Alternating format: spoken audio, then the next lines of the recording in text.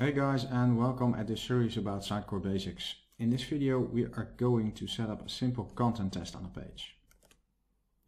To set up a content test, it's the best way to open the Experience Editor, and from here we are going to set a content test on this component. It's a promo component, a default one of SXA. And when you have selected, like I did here, you will notice the little icon, the test the component icon in the component toolbox. So click it, and in here you can see the original version with the original content, and you can add a new variation. Let's call it variant B, and I am going to select new content. So I have already a promo personalized item here, which I used in my last video, but this is the content that I want to test against. So I'm clicking OK. And now I have a simple content test. So I'm going to save the page.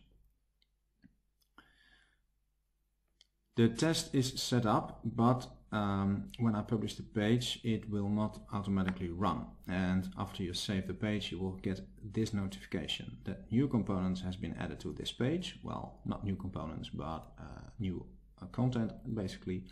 And you need to create a test. And this is the way in older versions of Sitecore to activate a content test.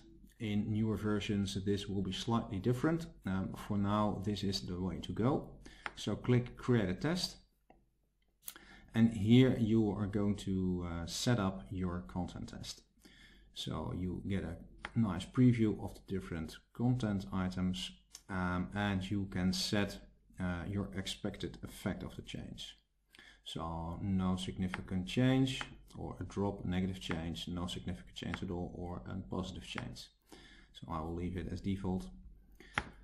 And in variables you can configure which variables you want to include in the test. So if you have multiple components with multiple content tests, you will see them here listed, and you can select which one you want to include in your test. And you can also configure the percentage of the visitors that is exposed to the test. And a confidence level. Last thing that you can configure is the test objective. So there are some default ones, some goals, trailing value / visit. It's something that you can figure out for yourself, and you have the option to configure how a winner is picked. You can select it manually, you can automatically select the winner based on a test objective, and you can automatically select one on the test objective, but the difference here is unless it is significantly decreases engagement value. You can also set the duration, how long should it run, minimum and maximum, and above you will see that it requires 4,362 visitors to find a winner. And there is not enough historical data to provide a forecasting on the duration. This is my local environment, which has no visitors at all, so this is logic, but the cool thing is that Sitecore is helping you out to determine how long it should be run. So after you configured all the variables like you need them, you can select the Start Test button, and your test is activated. And from here you can publish your page. Now on the optimization test tab, you will see the active tests. It's set to 1 now, so that means that something is running.